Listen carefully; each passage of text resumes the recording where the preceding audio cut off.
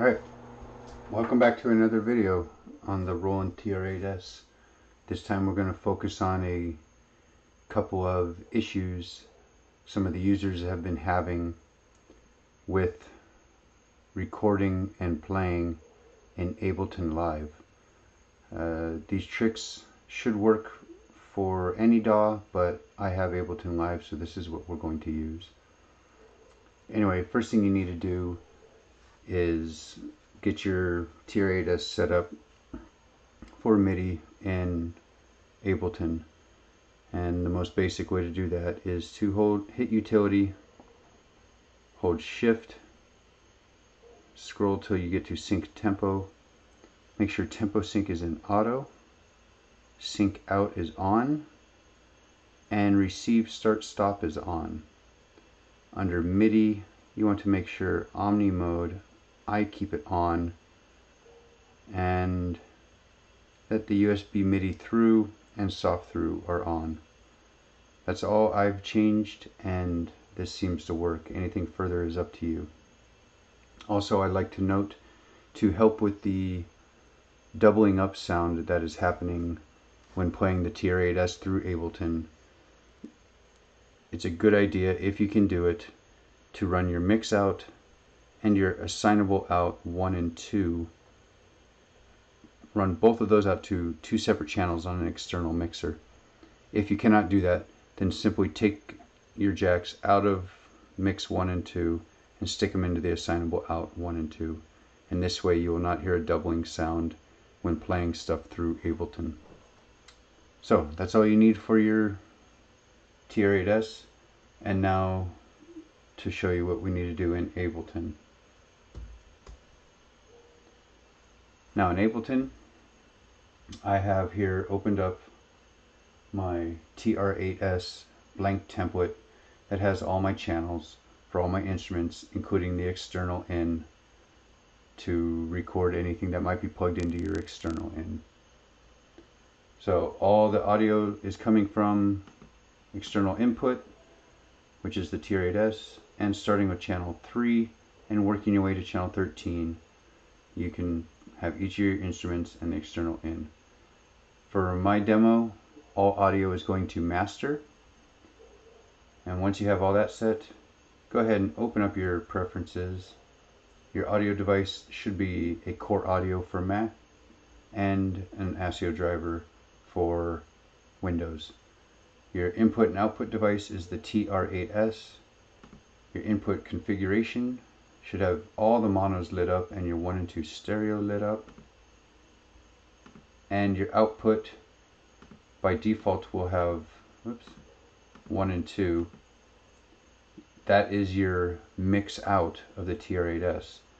Now you want to disable that so you're not getting that double up sound. And you're going to highlight 3 and 4, which is your assignable out 1 and 2. That takes care of your audio. I run my buffer size down to 15 samples, the lowest it can go, to keep any latency out of the way. Over on your MIDI tab, your input should be TR-8S, and I also have the TR-8S CTRL, and same with your output, TR-8S and TR-8S CTRL. In your MIDI ports, it should look like this. Your inputs both on and both sync, and your output on and sync with track on as well. For the first output, your TR-8S control output, simply leave track on, do not put sync on. Click the triangle on the first output for the TR-8S. This will open up the MIDI clock sync delay and MIDI clock type. Ableton recommends for drum machines and machines of that sort to run it in a pattern type, not song type. I've only had to adjust my sync delay by half a millisecond into the negative. It might be a little different depending on how much latency you have in your audio setting.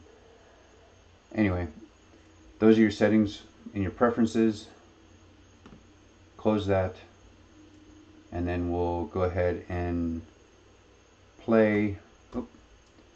Make sure, when you do change to 3/4, that you change your Q out and master out 234, so it will go out your assignable out. That takes care of that, and that will take care of your doubling sound. Because I'll show you, if we do real quick, I want to show you what I'm talking about. Output, we'll highlight those two. Okay, so over here, if we take this and we send our master out to 1 and 2, which is the master out on the Roland, we'll get this kind of situation. We'll arm the bass drum so you can hear the bass drum, and with MIDI all set up, you should get it playing. So this is getting kind of a doubled up sound. If you were to,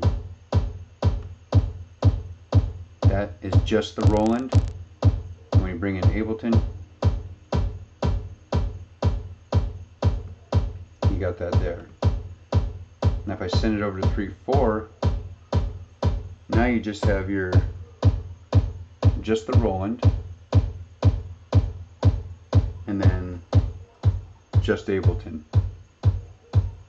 So running to a separate external mixer allows me to mute each channel on the mixer, and I don't have to mess with the master volume on the Roland. So there you go.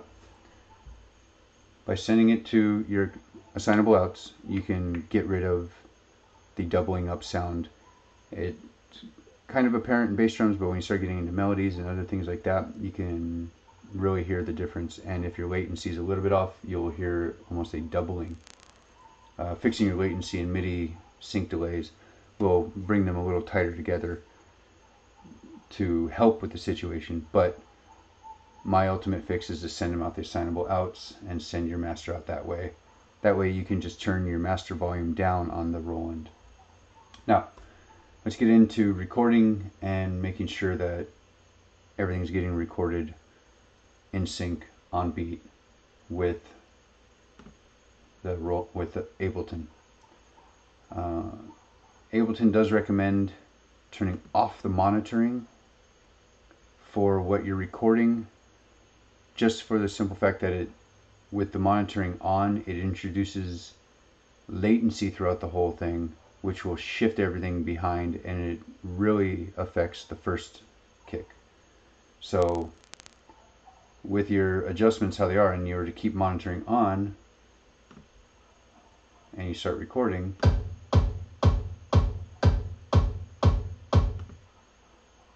so with the monitoring on, you have that. It looks almost spot on, but here is 1, 2. Here's where your second kick should start, and it's starting a bit off. So if we take this, let's get rid of that. We'll turn off our monitoring, back to the beginning, and try it again.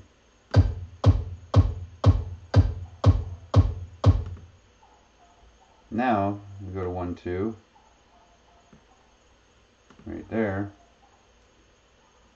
you're starting right on beat, right on time. The only place you'll find a little bit of softness, and I think this has to do with the clip, maybe there's a fade into it that you can remove, but that first one always has what looks like 0.002 seconds of latency, almost indistinguishable. But with a little bit of mucking about, you might be able to get rid of that. So that's how you record it or play and have everything still in sync with Ableton. That should be enough to get you guys started, get you busy, and keep you busy. If you have any questions, please leave them in the comments below, or if you're a part of the Facebook group Roland TR-8S, leave a comment or question there. A bunch of good people there that have a lot of knowledge that can help out, so join up. And as far as the videos, if you're enjoying them, please subscribe so you can be informed of more. Give it a like if you like it, and as always, thanks for watching.